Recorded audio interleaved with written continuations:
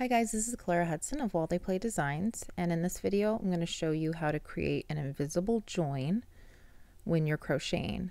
If you take a look here, this is where I ended this round around this piece. And I began with a chain 4 and created my picots, and then did a series of single crochets all the way around the side, the bottom, and the other side.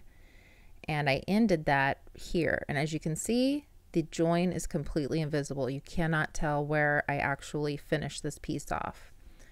So if you take a look at this other piece that I crocheted, I went ahead and cut my yarn to show you this.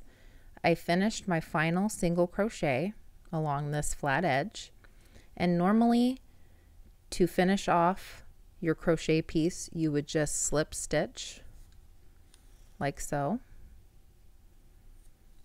your last stitch, and you would pull it through. And as you can see, there is a huge gap here and an ugly yarn over.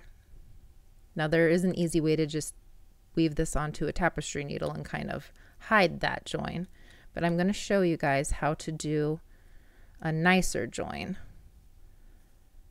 just a way to finish off any of your crocheted pieces. So I completed that last single crochet. Now you'll cut your yarn, leaving probably about a 4 to 6 inch tail, and you'll pull that tail through.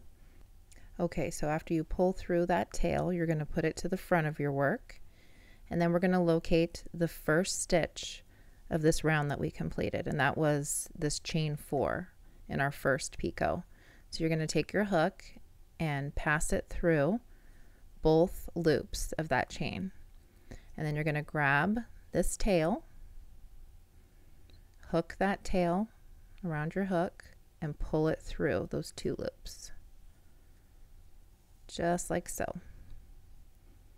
So we've passed it through behind that chain, or that first stitch of the whatever you have worked up, and then we're going to come in behind this top loop here of the last stitch that we worked, and that was a single crochet. So you're going to take your hook and you're going to pass it through from back to front this right loop. Show that a little so you can see it a little better here.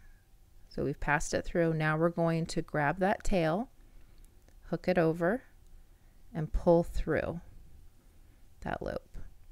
So if you look here, essentially we have just created an extra stitch or an extra chain right here. It's kind of like duplicate stitch when you're doing knitting, if you're familiar with that.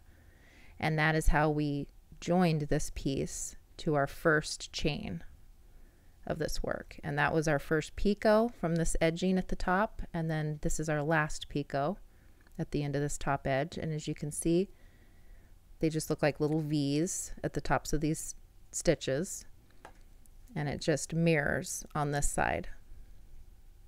So that creates a nice seamless join. And then of course you would turn your work behind, and you can continue to use your hook or use a large tapestry needle to weave this tail in to your work. And as you can see, it's invisible on the back or the wrong side as well. So that's how we create an invisible join. I hope this video helps you guys out. Thanks so much for watching.